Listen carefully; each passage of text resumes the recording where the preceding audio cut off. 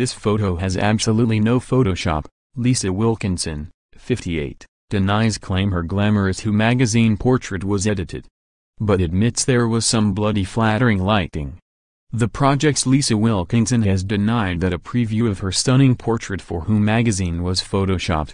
The former Today Show co-host shared an iPhone snap of her professional photo by Peter Bevan to Instagram on Monday. One of her social media followers soon commented, "No, too much Photoshop. Personally, I prefer a more natural Lisa pic." Apparently, the Instagram fan could not believe Lisa, 58, looked so youthful and vibrant in her portrait. However, Lisa clarified the photo was not yet edited and that she had captured it from the photographer's computer right after it was taken. She responded, "Thanks for the feedback, but this photo has absolutely no Photoshop. I took it on my iPhone straight off the photographer's computer right after it was taken. Lots of bloody flattering lighting though, I grant you." It comes after Lisa defended the project's flagging ratings in an interview with Who magazine, insisting that doing good work was her priority.